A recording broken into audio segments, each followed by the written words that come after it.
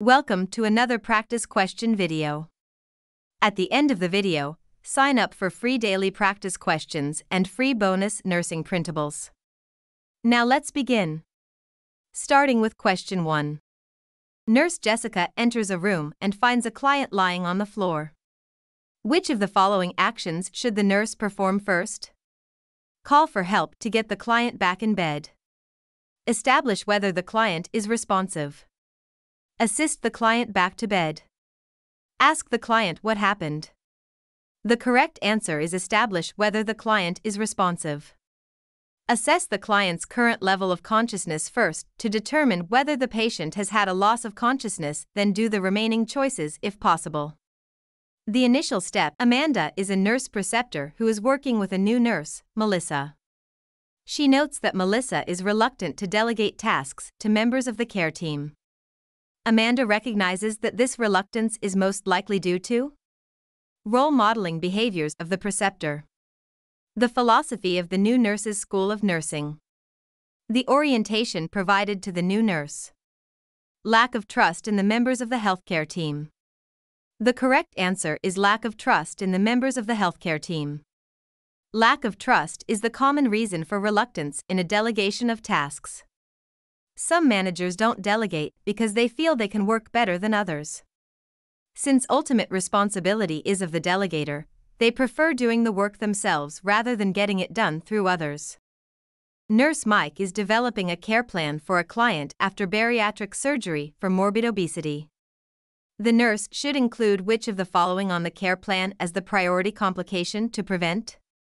Pain, wound infection, depression, thrombophlebitis. The correct answer is wound infection. Wound infection is the most common complication among obese clients who had undergone surgery. This is due to their poor blood supply in their adipose tissues. From a surgical standpoint, obesity is associated with a multitude of complications, including impairments of cutaneous wound healing, total wound failure, and facial dehiscence. A client presents to the emergency room with dyspnea, chest pain, and syncope. The nurse assesses the client and notes that the following assessment cues: pale, diaphoretic, blood pressure of 90/60, respirations of 33. The client is also anxious and fearing death. Which action should the nurse take first? Administer pain medications. Administer 4 fluids. Administer dopamine. Administer oxygen via nasal cannula. The correct answer is administer oxygen via nasal cannula. The promotion of adequate oxygenation is the most vital to life and therefore should be given the highest priority by the nurse. When the nurse needs to prioritize patients, Maslow's hierarchy of needs theory is used to decide which patient is to be seen first. A part of Maslow's hierarchy of needs is airway, breathing, and circulation, which are physiological elements that are needed for the body to survive and help determine one's level of health. Nurse Sally receives an 11-month-old child with a fracture of the left femur on the pediatric unit. Which action is important for the nurse to take first? Call for a social worker to meet with the family. Check the child's blood pressure, pulse, respiration, and temperature. Administer pain medications. Speak with the parents about how the fracture occurred. The correct answer is speak with the parents about how the fracture occurred. In case of injury, especially among children, it is very important that the nurse should first assess possible abuse. Abuse is one of the reporting responsibilities of the nurse. The first step in any child protection response system is the identification of possible incidents of child maltreatment. Nurse Dave is assigned to the cardiac unit caring for 4 clients. He is preparing to do initial rounds. Which client should the nurse assess first? A client scheduled for cardiac ultrasound this morning. A client with syncope being discharged today. A client with chronic bronchitis on nasal oxygen. A client with diabetic foot ulcer that needs a dressing change. The correct answer is a client with chronic bronchitis on nasal oxygen. A client with airway problems should be attended first.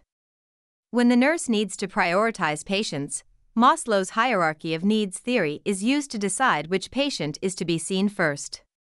A part of Maslow's hierarchy of needs is airway, breathing, and circulation, which are physiological elements that are needed for the body to survive and help determine one's level of health.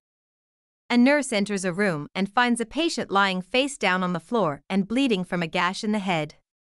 Which action should the nurse perform first? Determine the level of consciousness. Push the call button for help. Turn the client face up to assess. Go out in the hall to get the nursing assistant to stay with the client while the nurse calls the physician. The correct answer is determine the level of consciousness. Assessing the level of consciousness should be the first action when dealing with clients that might have fallen over.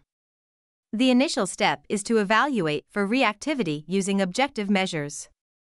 Address the patient verbally, progress to light shaking, then progress to more intense mechanical stimulation. A nurse is working on the night shift with a nursing assistant. The nursing assistant comes to the nurse stating that the other nurse working on the unit is not assessing a client with abdominal pain despite multiple requests. Which of the following actions by the nurse is best? Ask the other nurse if she needs help. Assess the client and let the other nurse know what should be done. Ask the client if he is satisfied with his care. Contact the nursing supervisor to address the situation. The correct answer is contact the nursing supervisor to address the situation. The nurse should use a proper channel of communication. The nursing supervisor is responsible for the actions of the different members of the nursing team. Assessment and treatment of pain is often complex.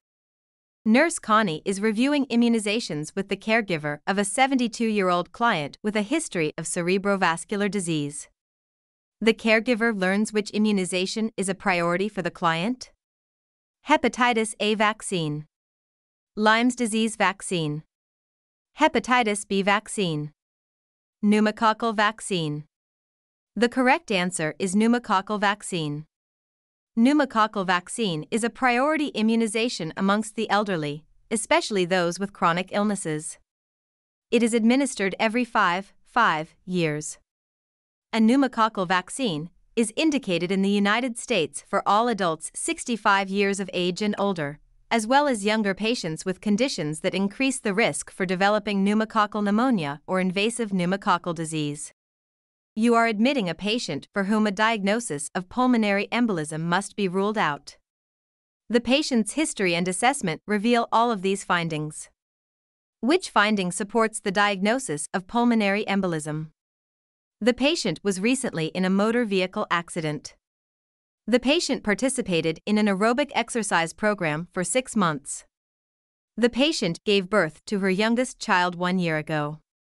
The patient was on bed rest for 6 hours after a diagnostic procedure. The correct answer is the patient was recently in a motor vehicle accident. Patients who have recently experienced trauma are at risk for deep vein thrombosis and pulmonary embolism. Well, that's it with this video. See you next week for another set of questions. Leave a comment saying how many you got correct.